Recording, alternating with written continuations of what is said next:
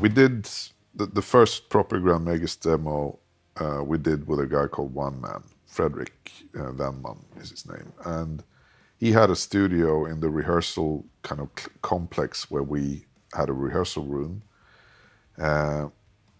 And so we did the first demo, and then we recorded the first album with Fred in Das Boot. And then when it came time to do our second album, we decided to go back to One Man studio in the rehearsal complex where we were, you know, to keep it really simple. That meant we didn't have to carry any gear or anything like that. We could just be where we were anyway. And you know, he was a great guy to record with because he's very musical, and he comes from more like a pop background. So we did our second album, Monument, there. This is inside a mountain, you know, like a bomb shelter type building. So we did Monument, we did Wolf's Return, and then One Man, together with another guy, bought a big boat. They managed to get a much bigger studio in Stockholm City, and they renamed it Ramtitam. So the reason we recorded in that studio more than anything else was that we were working with One Man, you know. So he moved, so we moved, and this was a big studio, had a big room, and lots of adjacent rooms that you could use for miking and everything like that.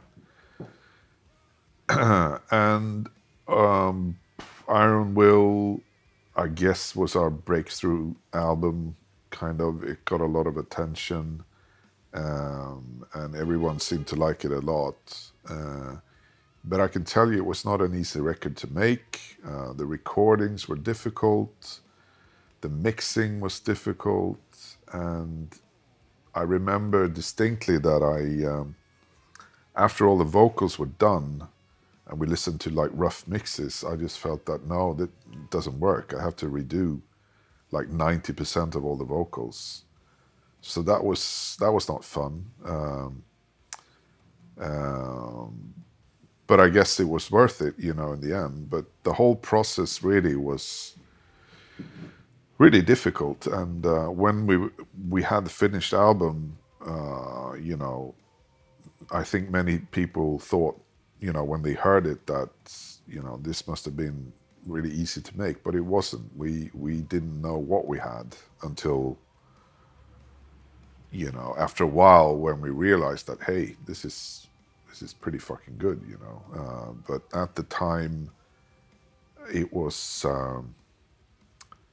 you know, it felt like something you just wanted to get rid of, to be honest. This is a studio where we recorded Iron Will in 2008. And we actually have some memorabilia here. And this is for Wolf's Return, because we recorded that one with the same guy, Fredrik Vanman. And we won some prizes actually here in Sweden. And got some nice reviews and stuff. And this studio is still up and running. One of the few left in this city, actually, which warms my heart to see. And this is the main room that we recorded in. I'm just so amazed that it's still up and running. It's really cool, because like I said, there's not many proper studios left. Okay, so that's the here's the actual album then, Iron Will, and behind that, this is pretty cool. This is the first 7-inch that we ever put out.